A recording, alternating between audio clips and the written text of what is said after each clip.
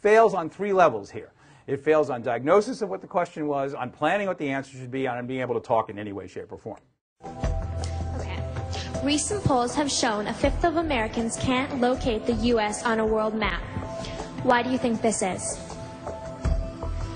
I personally believe that U.S. Americans are unable to do so because some people out there in our nation don't have maps, and I believe that our education, like such as in South Africa and the Iraq, everywhere like such as, and I believe that they should, our education over here in the U.S. should help the U.S. or should help South Africa and should help the Iraq and the Asian countries, so we will be able to build up our future for our children.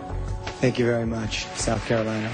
Okay, I mean, the thing, of course, is this girl is an honors student in South Carolina, which is, and I use this for education talks, but that's what we're producing, an honors students. You have to rethink it. But there was always a discussion that she was just under pressure. And so there's a later video, which I won't show you, but there's a later video on today's show, having practiced now the right answer to this question, and still getting it completely wrong. It's really quite fascinating. All right, so let's understand, since I'm very concerned with these issues on 2 bases, one on the basis of AI and one on the basis of teaching. How do you transfer knowledge? And so I'll give you all a quiz right now. How many exits on a 757? Exits. How many life rafts, where are they?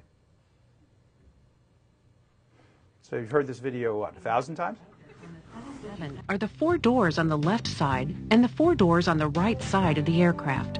All exits are identified by lighted exit signs, and some exits are further identified by orange or red lighting. Oxygen flow is controlled by altitude. At lower altitudes, the bag on the mask may not be fully inflated.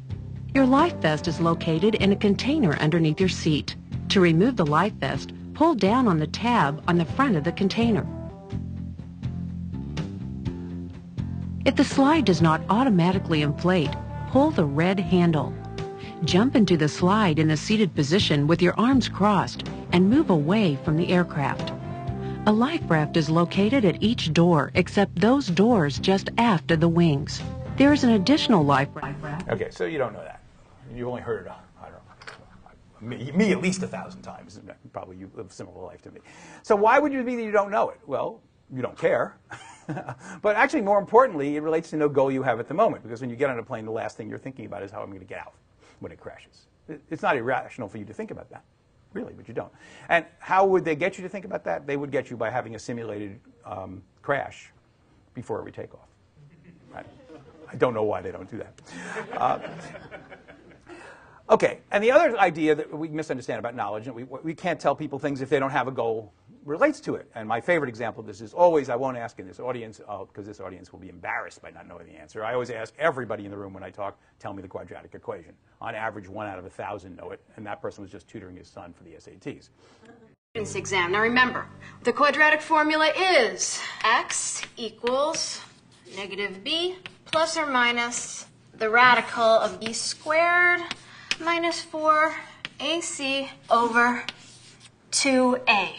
Everybody write this down and commit it to memory. You will need it. Pete, out please. Of course, the point of the story is you won't need it, and we know you won't need it, and so when they say it, there's not a person in the room who thinks they'll need it. And that, you can tell them all they want that they need it. No one thinks they need it. They don't need it. Okay. So if you did want to tell somebody the quadratic equation, if you did think it mattered, or the exits, you're going to have to communicate that stuff just in time. That's my point. You can communicate beforehand, a week beforehand, a year beforehand. Forget it. It's not happening. It doesn't matter to anybody. They don't remember it. I would ask students in front of before every class I taught at the beginning of the semester, how many people could pass last year's exams right now in all your courses? Every single one of them agreed they could not, but if they studied, they could. And I said, that very point is you can't study. You either learned it or you didn't learn it. I know you know how to study and cram for an exam. It's not the point. So nobody at Northwestern or at Yale, when I asked that question, ever thought they could pass last year's exams. Gee, is something wrong? Well, anyway, that's my sideline. Okay, so I'm really interested in the reminding machine. What is the reminding machine? The reminding machine is, well, it might look like that. Okay, it might look just like your cell phone with a video, not necessarily of a football game, but of a talking head, like the ones I was just showing, and millions of them, hopefully, where it tells you the right story at the right time. Well, how would it know you were in the right time to be told it? That's the key question, okay? And how would it find it? Those are all my key questions. So the reminding machine problem looks like this. What stories do we collectively know? How do we deliver them on time? And I would like to come here and talk to you about Army stories, but I don't know anything about the Army, okay? Apart from my name, which actually comes because my parents were both Air Force officers and thought it would be funny to call me Roger Wilco. I got rid of the Wilco. But apart from my name, really, I don't have much familiarity with the Army. I have ARPA contracts. It doesn't mean you know much. I've worked on Army training programs. It still doesn't mean you know much. And I'm not going to work with military or Afghanistan stories much, a little tiny bit. But I'm going to talk about shipping. Why? Because among my many pursuits is I'm an advisor to the shipping industry, which is interested in the reminding machine problem, it turns out. And that's a ship that I was on for a while. I think it's in Dublin Harbor, if I still remember. Doesn't matter. I've been on that ship a lot. Okay, let's imagine you're on a ship going through the Suez Canal. That's the Suez Canal. And there's a fire in the boiler. Now, I actually, in order to boil, you don't know what the boiler is, doesn't matter. In order to put out a fire in the boiler, you have to stop the ship. So you need to know that. I actually play softball when old guys softballing. One day somebody introduced himself as a ship captain. I said, "You're a ship captain? Really?" I said, "What do you do if you're in the Suez Canal and your boiler goes on fire?" He says, "Full speed ahead," which is the right answer. I knew he was a ship captain. Why is it the right answer? How would we know it's the right answer? How do we know what the right answer is? Let's assume you don't know that answer, which is a safe bet that no one in the room knows the answer. How do you understand? Can I help you do that? Every captain isn't born knowing that answer. Well, now let's look at what the indexing looks like. Let's talk about Proverbs first. Choose the lesser of two evils, which it turns out relates very strongly to this example, because you have to make a choice between two plans, stop or not stop. And we know what that looks like. There's a goal, choose between plans. There's conditions. Each plan has a bad side effect. And there's advice that the system can give you. Choose the least bad outcome.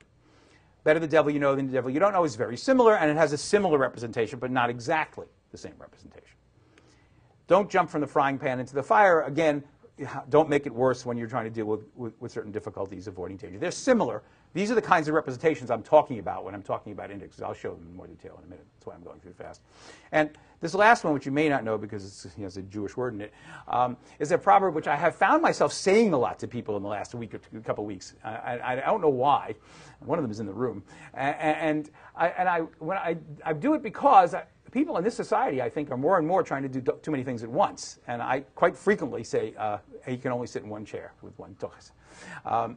And the issue is, what's that about? Well, it's a classic goal. All these goals are classic. I'll send them to you in a minute. All these goals are classic. Decision making, make a choice. These are goals that have been around since caveman times. I'm not making up goals like fire a rocket ship. The goals, the plans, do something you want to do. These stuff has been around for as long as there have been people.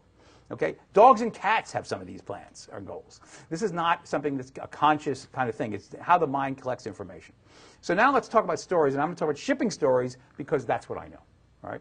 So this is a quick one about a noise in the cylinder. They don't know what to do. Should they stop the ship and fix it or not? The reason why that's a problem is that the way the shipping industry works is if you stop the ship to try and fix something, the people charter your ship. In this case, Shell Oil had chartered their ship. And then when you deliver it 4 days late, the price of oil has changed. So they get very mad, and they think you're fooling around with them, and you've maybe made a business on the side in stopping it. So you can't just stop and to fix something. So this is just a story about that the lesson at the bottom, reputation with the charterer is the most important issue. Because if you keep screwing the Shell Oil, you're not going to get any more business from Shell Oil, clearly. Okay. How can we index those kinds of stories that are told just in time? Here's the second shipping story. A ship was grounded in South Korea because there was a coming typhoon, and they told everybody, all ships were ordered into a cove for protection, but there were so many ships they banged into each other. And so the lesson of the story is don't listen to the people who are telling you what to do and figure it out beforehand. The third shipping story is the very story we want to find. Okay? And that is the story about somebody who's going across the Suez Canal, who the fire started, and he didn't know what to do, and then he knew something that you don't know, that I know, that now you'll know, which is that the corrupt authorities run the Suez Canal. And I can tell you some more information about the Suez Canal, which is important, which I showed you in the picture, which is the ships are lined up right back one to the next. And if you stop the ship, the idea that you might run aground or bang into the ship ahead of you is very likely. And if that happens, you have just lost half the value of your cargo and your ship. That's the rule. If you knew that, you wouldn't think about stopping your ship. That's why the guy said full speed ahead. But suppose you don't know that. I want to get that story to you at the very moment of need. That's the point. That's the point. I mean, I said this is true in every domain. It just happens to work in shipping. A fourth shipping story is the ship was laid up in Durban. That means it was like resting. There was not enough work for it or whatever. And then it got loose of the buoy and it had a whole range of problems. And the lesson of it is just because the authorities say that buoy is good doesn't mean it isn't. And you should go buoy, and that you should be investigating it before you lay up. And the fifth and last one is another fire in a different situation in the ship, which caused the ship to not to be able to start at all midship. And what they were learning was an engineering lesson on how to re-engineer the ship. Okay, so what are the goals? These can be discerned. I don't have to know this is a complete list, but it's close to one. And they relate very strongly to the 12 cognitive processes I'm talking about, because for each of those, we know a lot about how to influence and do teamwork and describe. And we know about, we have the goals of choosing a partner or taking care of people or having positive emotions. These are all pretty standard. And we know about acquisitions, a big part of human life, and negotiation is a very big part of human life. Diagnosis is a big part of human life. All these things are the kinds of goals that drive the system. So there aren't infinite numbers of them. There are a kind of limited number of them, typically around those 12 cognitive processes. Okay, so now let's go look at shipping story 1 and see what the index might look like. It's a goal. TOP stands for thematic organization point, which is something I wrote about 30 years ago, and if you don't know, you're excused. It's a decision-making goal where you need to make a choice by prioritizing threat and goals. What goals do we know about the ship captain? Well, since he's a ship captain, we don't have to ask him his goals. We know his goals, because ship captains all have the same goals. Get to the port on time, keep the ship safe, keep the ship owner happy, keep the charterer happy. A lot of times these conflict.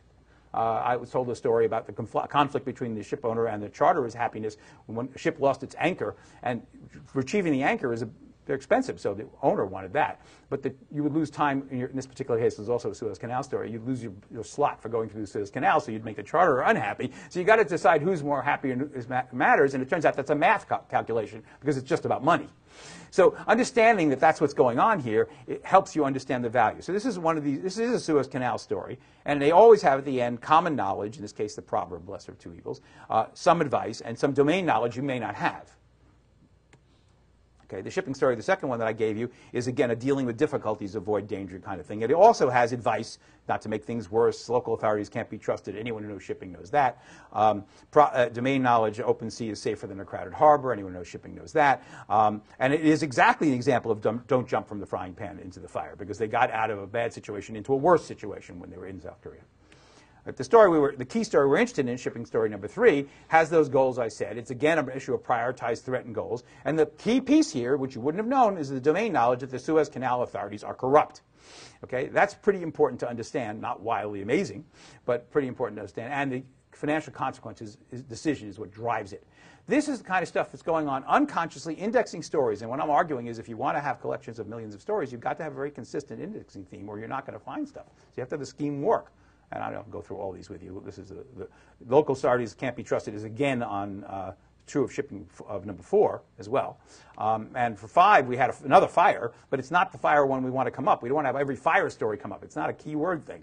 It's a fire story that the answer to which is understanding something about physics, if you look at the details of the story, and engineering, and that's nothing whatsoever to do with corrupt authority. So even though if you found all fire stories on ship, you would be doing a useless thing. You might have thousands of them. They're of no value.